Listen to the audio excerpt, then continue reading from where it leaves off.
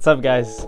Today's video is going to be all about a person that I find very inspirational, very motivational. You guys may or may not know already, Bob Ross. Ever since I can remember coming back from school and like elementary school and even middle school, I can remember tuning in on PBS and watching The Joy of Painting at 4 p.m.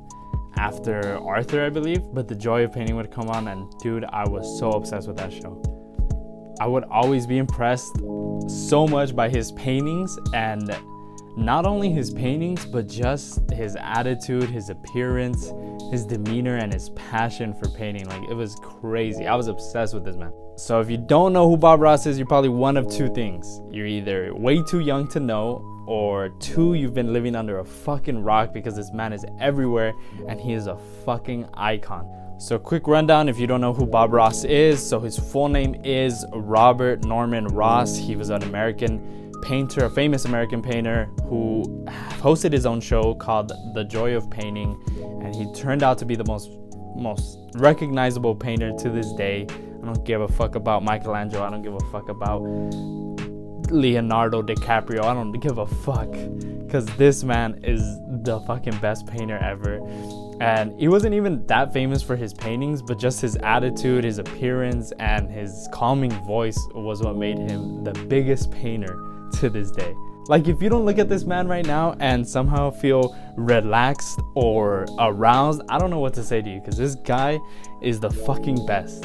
So in this video, I really wanted to talk about Bob Ross. As you can tell, I'm really excited about this video, but not only did I just want to talk about him, I want to honor him by trying to recreate and trying to paint one of his paintings. And if you guys know me, I'm not a fucking good artist. Now, I know I might be getting a video out of this, but genuinely, I have been wanting to follow along to one of his paintings for the longest time ever. So I ended up going with one called Island in the Wilderness. It's season 29. So this guy had 29 seasons, and it's episode 1. So season 29, episode 1. So if you guys want to follow along, buy all your shit and paint with me, you guys can go ahead and do that. So it's Island in the Wilderness, season 29, episode 1.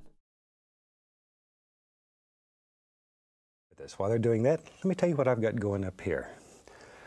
Today I'm using an 18 by 24 inch double prime pre-stretched canvas, but you use whatever size you'd like. And I've just covered the entire canvas with a very thin coat of liquid white.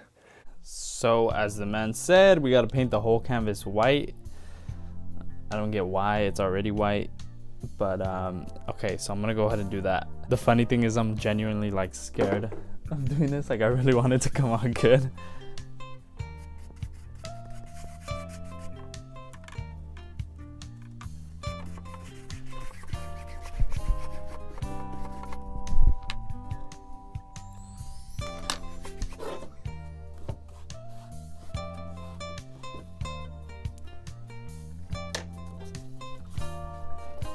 That's it, guys. That's the end of the video. Thank you guys for watching. Start with a little 2-inch brush and a touch of the alizarin crimson. And we just load a little bit right into the bristles. Pull a little paint out, tap the bristles firmly to assure a nice even distribution of paint all the way through the bristles. And let's go right up here. And we'll take this old brush and just making little X's, little crisscross strokes. We'll just very quickly drop in just a little warm part in the sky. So while I'm opening my paints and stuff, I'll go ahead and read the first fact to you guys. Bob Ross kept an alligator in the bathtub as a kid. A lifelong animal lover, Ross was always rescuing wounded animals and nursing them back to health. As a kid growing up in Florida, this meant one rather strange addition to the family, an alligator, which he attempted to nurse back to health in the Ross family bathtub. Even in his adult life, Ross was always playing host to orphaned and injured animals, including an epileptic squirrel that lived in his empty jacuzzi. Fuck me. Dude, you don't know how fucking nervous I am for this shit.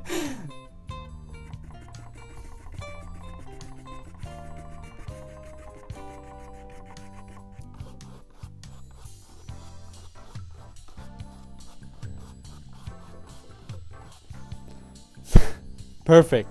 Okay, without even cleaning the brush, we'll go right into little phthalo blue. I like phthalo blue. It's a very warm blue, very nice. Once again, just tap a little color into it, and let's go back up here. And still using our little crisscross strokes, X's. That's all they are, little X's. We'll just apply a little bit of the phthalo blue, something about like so. Then we'll come back after we clean the brush and blend that together. So without cleaning the brush, I'm gonna mix in blue. I'm following along. I don't know. I don't know how this is gonna turn out, dude. I'm telling you, I'm so nervous. Like I feel like I'm shaking. Oh, another fact while I'm opening this other paint is he was an Air Force Master Sergeant. So the calmest guy you know. So this guy is so calm. Like people know him for his calm attitude and everything, his happy voice and stuff. And he was a drill army sergeant. He was an Air Force Master Sergeant. So he was like top of the top. And this man, I mean, this man does it all. He's got alligators. He's in the Air Force. Okay.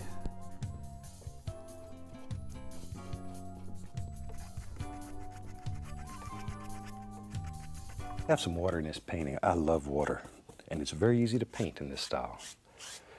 Still water is always level, and I think today we'll have still water. So pull from the outside in, something about like so. All right. Now we're adding water to this painting. I've literally done 2 things to this, and I already feel like I fucked up.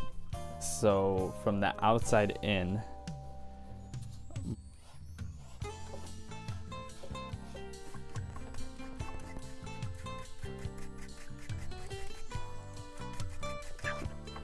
Oh, this is a masterpiece. This is coming out beautifully. Heard that he didn't actually like his perm, that he hated it, but that, you know, that was a way for him to save money, that he didn't have to cut it as much. So since it was all bunched up, he didn't have to cut it as much. So, I mean, that's pretty badass. I mean, you know, you see a lot of people getting perms nowadays, and everybody was in style. So it was bad. So Bob Ross made it famous. And then the most fun part of this whole technique is washing the brushes. Since these are oil paints, we're washing our brushes with odorless paint thinner. Shake off the excess and just beat the devil out of it. That's really the most fun part of it. We get to clean the fucking brushes. Let's go, baby. I've been waiting for this the whole time. Like, to beat the devil out of it, that's like my favorite part. Okay, so I have water down here. You guys aren't gonna be able to see, but so I have water in here. So I'm gonna dip it in there. Imagine I drop this whole shit. Oh fuck, I just poured some water. Oh, gotta be careful with that. Oh, you fucking bitch. I'm just drying it off like on regular fucking printer paper.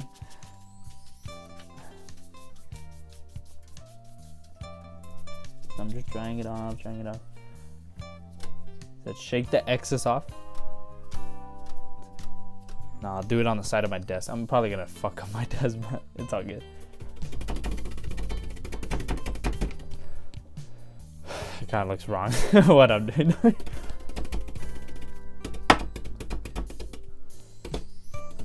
Yeah. Beat the devil out of it. Okay, so brush is clean now. You know what? Okay, fuck it. That's what I got so far. Oh, this looks like shit. Oh fuck. Okay, maybe we can save this shit. Load it full of color, both sides, Okay, let's go up in here. Now maybe in our world there lives, it does now, some little trees back in here. Now these are a little closer. You're seeing a little more detail, a little more distinct. There, and we just drop them in. We don't know where they go, wherever you want them. So another thing you guys might not know about this guy is this show, he did it for free. He didn't get paid for this. All his money came from, I guess, Bob Ross Inc. So he would sell like paints and stuff, and obviously his paintings and stuff, but he did not get paid for this show.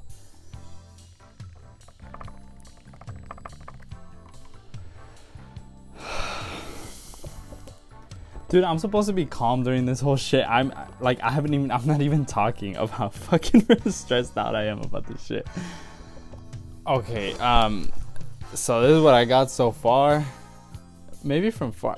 Oh, from far, you know, it looks pretty good from far away. Like back here, kind of looks like something. But I put it up front, and you guys can kind of tell. Okay, let's continue this shit. We gotta finish it.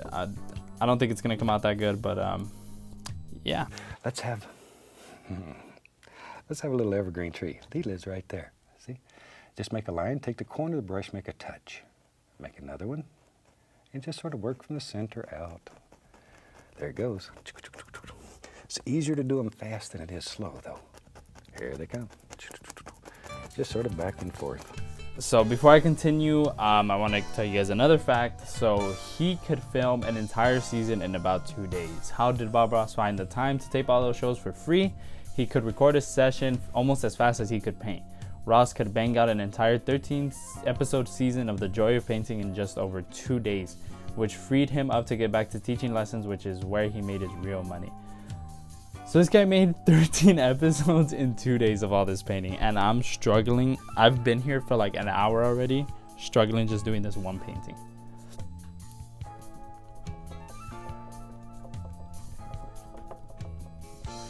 Dude, how fucking good is that? Look at that.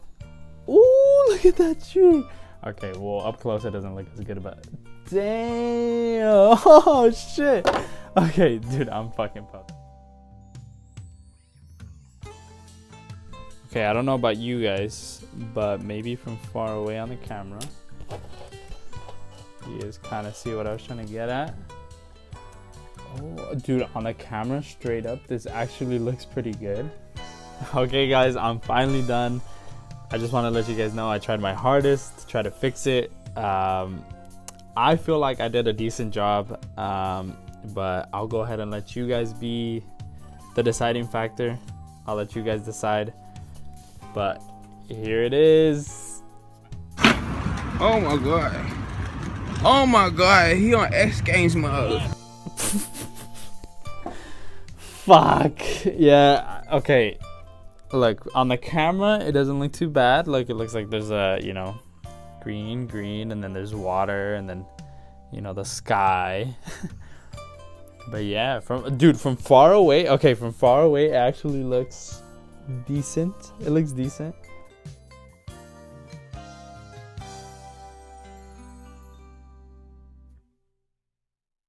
So looking at my painting, comparing it to Ross's right here, you guys can probably tell that they don't look anything alike. But you know, there's a moral story to this. We don't make mistakes, we just make happy accidents. Peace.